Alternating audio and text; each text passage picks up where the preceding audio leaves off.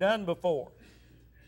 And friend, there's something here for us this morning. If we'll just let the Lord show it to us, and if we'll let the Lord deal with our hearts about it, amen, there's something good here for us today. Let's pray. Father, we thank you, Lord, for this opportunity to call upon Thee.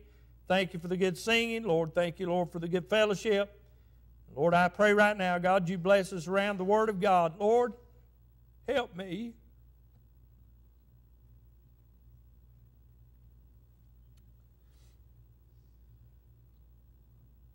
God, I need your touch. Lord, I want your best for this church and for my life. I plead the blood of Jesus right now. God, rebuke the devil from here. Lord, I pray, God, that he'd get out of the way, and I pray the Spirit of God would take over. God, cleanse me. Lord, make me a fit vessel. Lord, I pray this morning, God, the Spirit of God, Lord, would help us, Lord, today to worship Thee. Bless us now in Jesus' name. Amen. Amen. In verse number 21 of Matthew chapter number 15, here's a story of a woman that had heard about the Lord. Now, this was not a Jewish woman. This was a Gentile. And we know that Christ came to the Jew first, but also to the Greek. The gospel was preached to the Jew first and then the Greek. And so we see this woman here that had evidently, apparently, she had heard about the miracles of Christ, about how that He had fed thousands, how He had healed many, and that how, the great things that He had done. And she had a daughter that was ill. And so by faith, she goes to Jesus. So with that little bit of thought in our minds, let's read the scripture. Then Jesus went thence and departed into the coast of Tyre and Sidon. And behold, a woman of Canaan came out of the same coast and cried unto him, saying, Have mercy on me, O Lord, thou son of David. My daughter is grievously vexed with the devil. But he answered her not a word. And his disciples came and besought him, saying, Send her away, for she crieth after us. But he answered and said, I am not sent, but unto the lost sheep of the house of Israel. Then came she and worshipped him, saying, Lord, help me. Lord, help me.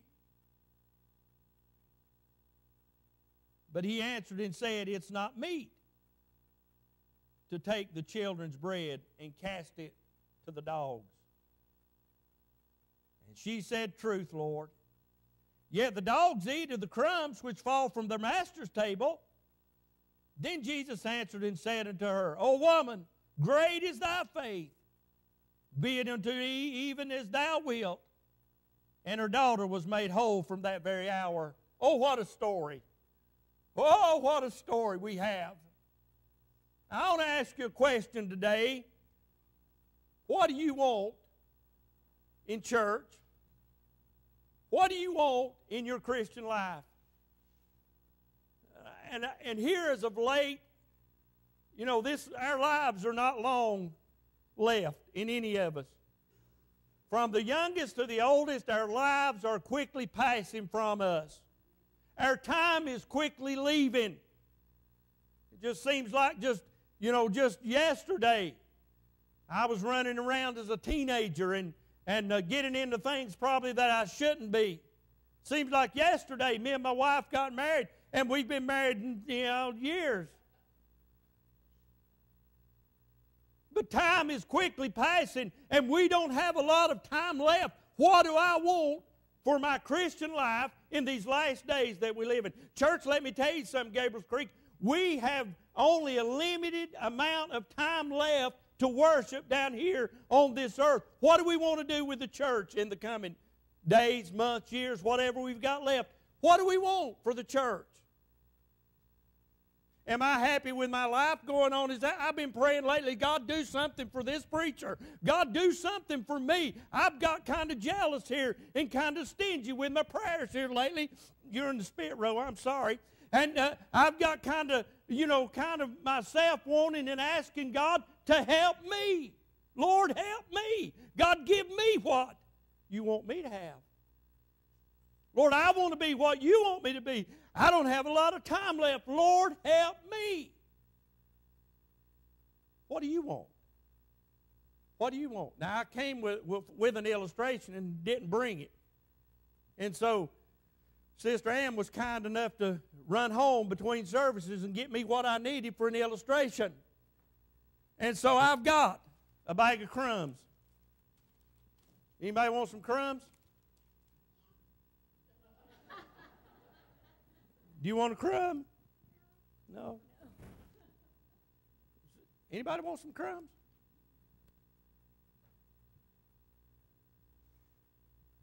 Come on, somebody in here wants to settle for a crumb. Surely somebody wants a crumb.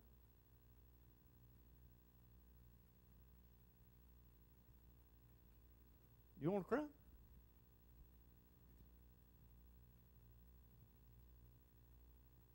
Nobody wants a crumb. That's exactly right. You want a crumb? That's right.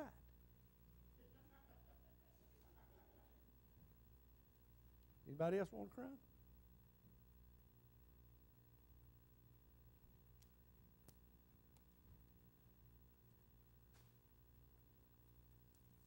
Anybody want a cracker? You want a cracker? Here, have a cracker. He didn't want a crumb, but he wants a cracker. You want a cracker?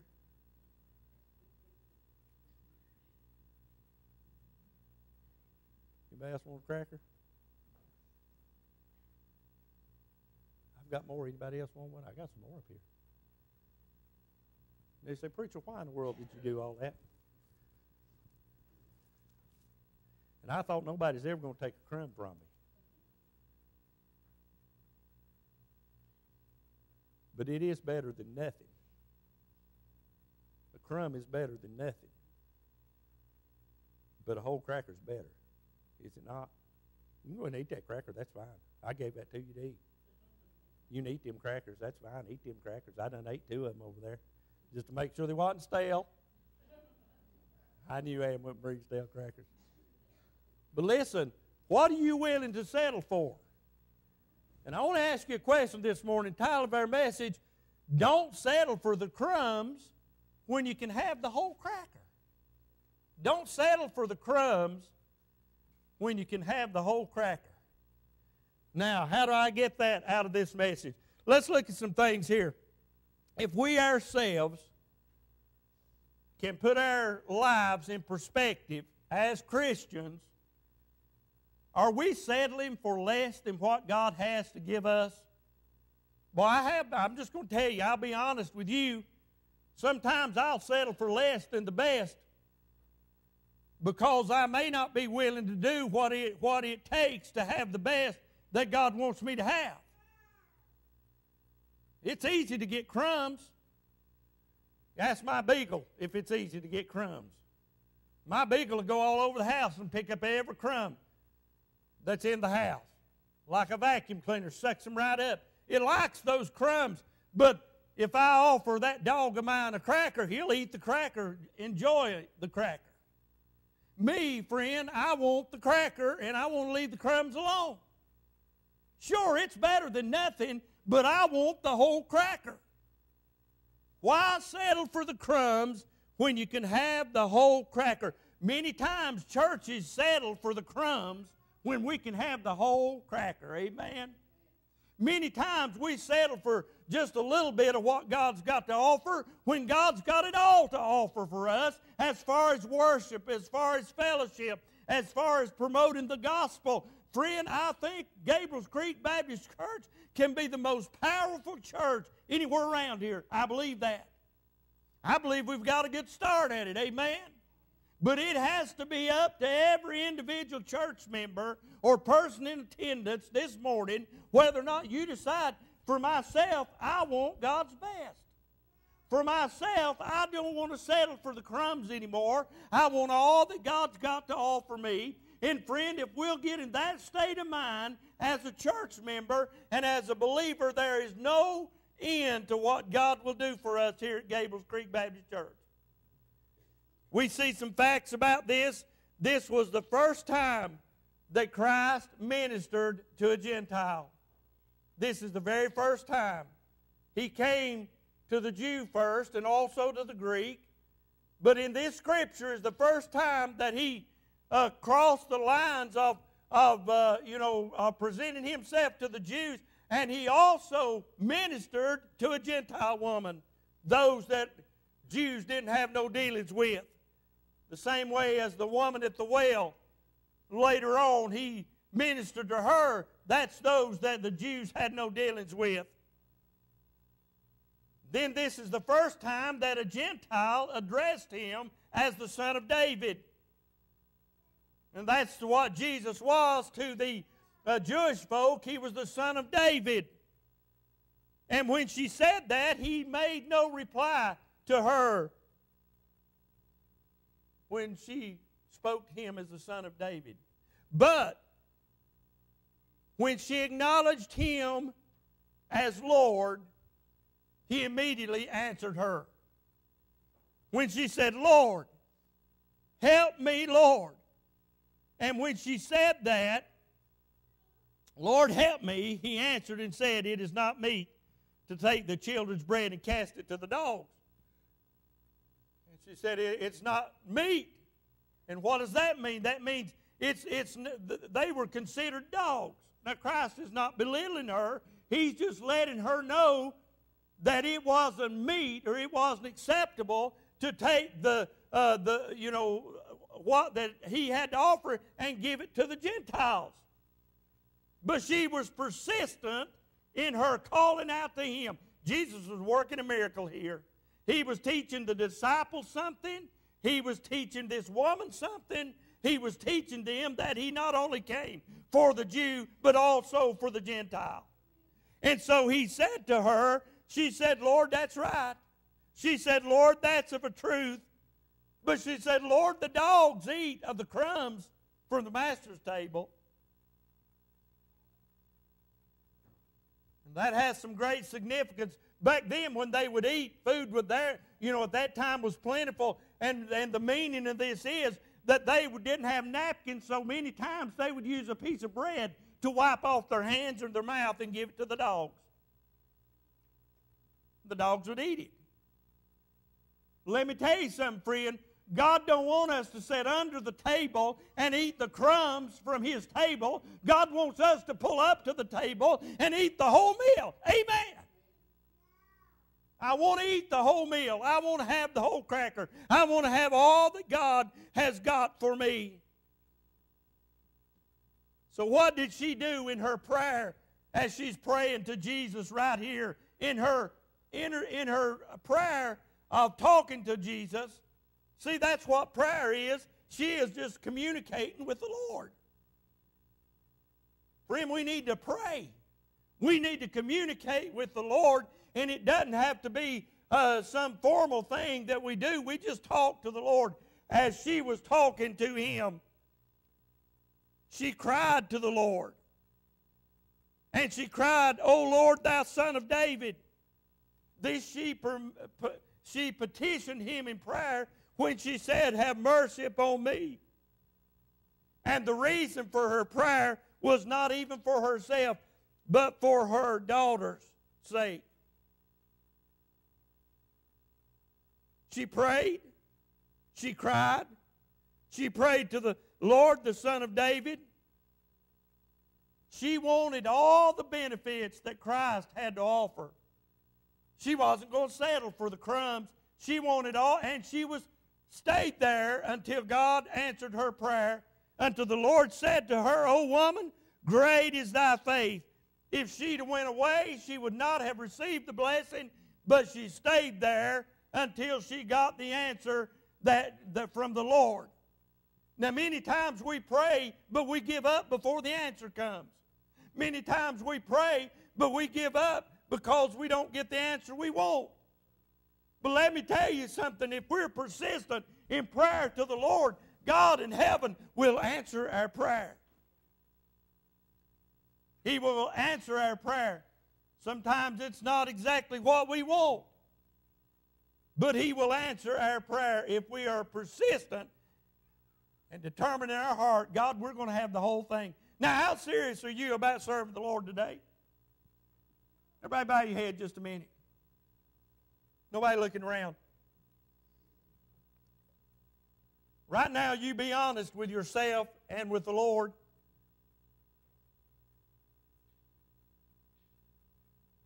How many of you here this morning at Gables Creek Baptist Church, member or not,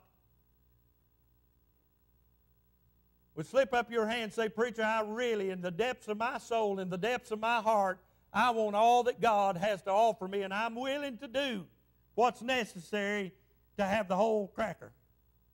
Raise your hand. Amen. You can put them down. Some folks raised their hands, some folks didn't. Listen, if you want all that God's got for you, you've got to be willing. You look back up. You've got to be willing to do all that God wants you to do. You have to search your life, search your heart, and determine, am I in the will of God? And the happiest place and the best place you'll ever be as a Christian is in the center of God's perfect will.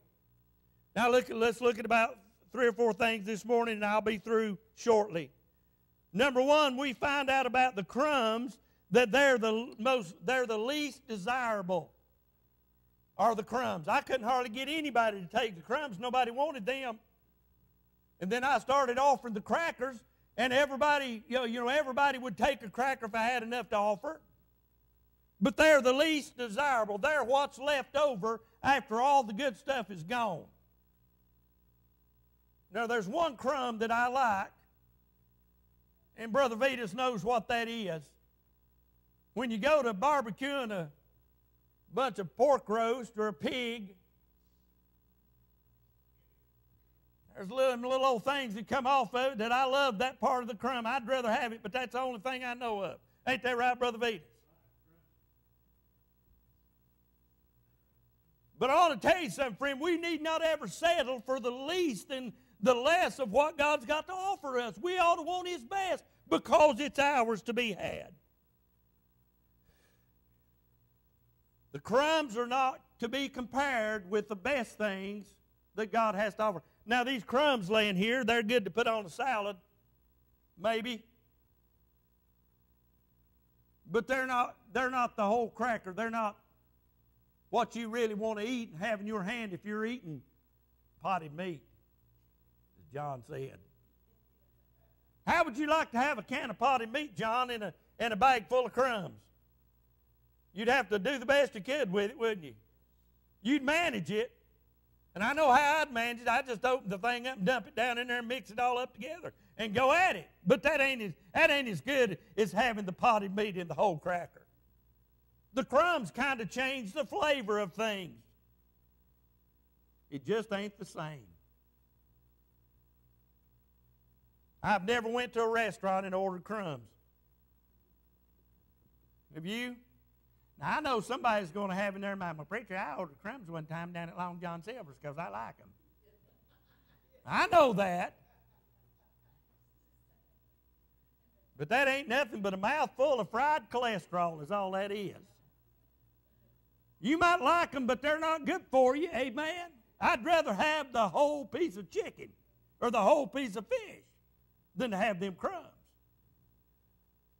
So why should we settle for the crumbs? Proverbs 8:32. Now therefore hearken unto me, O ye children, for blessed are they that keep my ways. Hear instruction and be wise and refuse it not.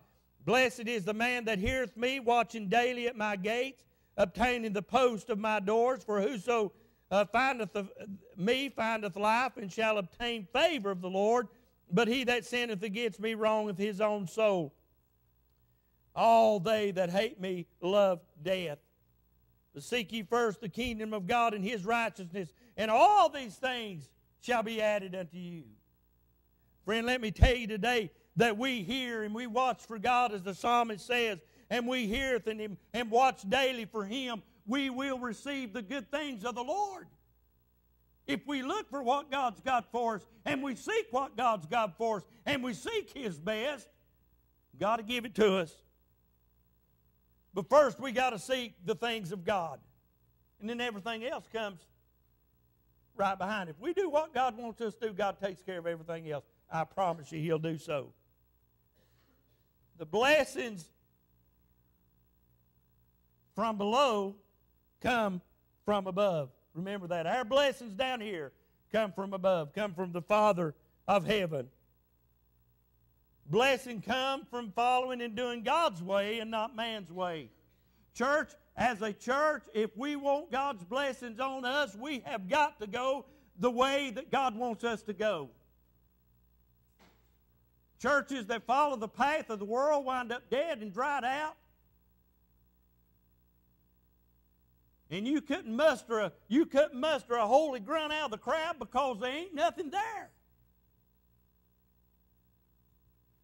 Oh, you can go get some good entertainment. You can go, get yourself happy for a little while. But after you leave the church, you ought to have something that you can feast off of for a few days. Amen.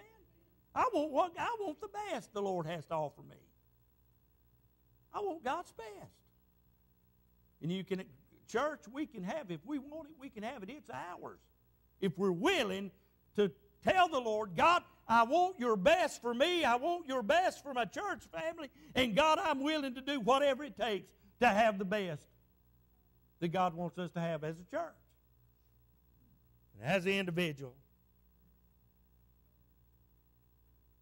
Isaiah 58, verse number 8, for my thoughts are not your thoughts, neither are your ways my ways, saith the Lord. For as the heavens are higher than the earth, so are my ways higher than your ways, and my thoughts than your thoughts.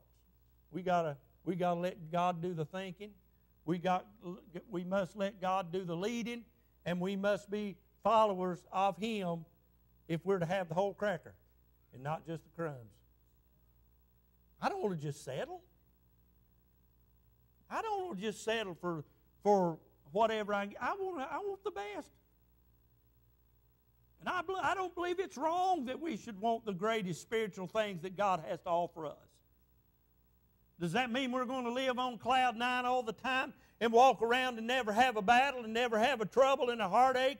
And no, it probably means just exactly the opposite. But I'm telling you what, friend, it's worth it. The spiritual blessings are worth it far more than anything this world has to offer or any trial or tribulation we might go through. I'd rather have Jesus. Amen? You know why? Because He's still God. Amen? He's God on the mountain. He's God in the valley. He's still God. And He wants us to have His very best. God sent His very best into this world so that we could have His very best. What else? How could we want anything less?